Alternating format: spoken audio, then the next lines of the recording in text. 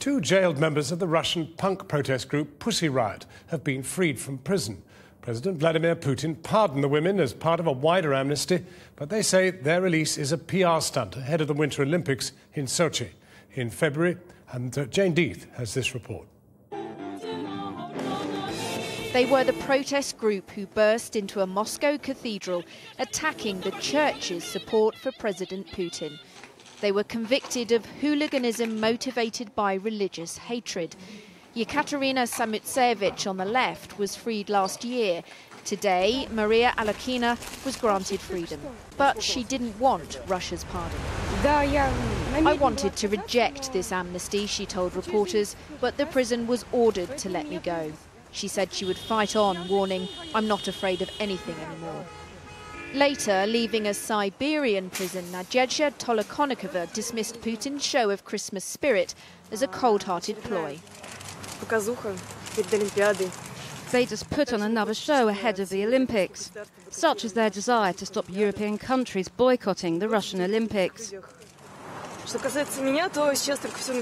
As for me, this is just the beginning.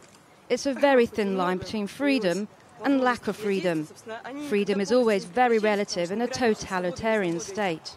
And she's not been shown much mercy. She was only spared 2 months of her 2-year sentence.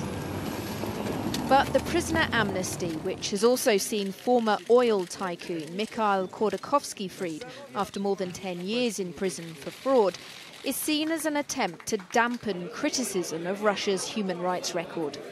A prominent member of parliament said the prisoner releases should steal the West's thunder. In regards to the image of Russia and the relations with our Western partners, I think it removes certain irritants in our relations. I don't think it'll be a decisive factor, though, because those forces that promote confrontation with Russia, they'll find other pretexts. Greenpeace's Arctic 30 are also hoping the prisoner amnesty means charges over an oil rig protest will be dropped. They're on bail, but it doesn't look like they'll be home in time for Christmas. Pussy Riot say their punk days are over. They're going to fight for political prisoners' human rights. That won't be easy. Vladimir Putin's been using new laws to crack down on campaign groups. The president says the pardon of Pussy Riot's got nothing to do with him. He's called them a disgrace. But perhaps actions speak louder than words.